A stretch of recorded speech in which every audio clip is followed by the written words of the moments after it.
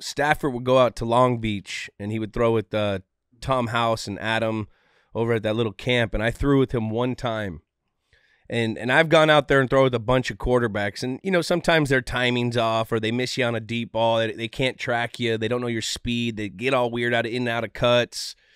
You know, like me and Matthew Stafford went like 44 for 44. Never met him, never did anything. Does it feel like you're cheating on Tom when you do this? It actually does. It does. And then he asked me to go have beers with him. Like, oh my God. That's the cool thing about Matthew Stafford. Then he kissed your neck, and you're like, what? The hell?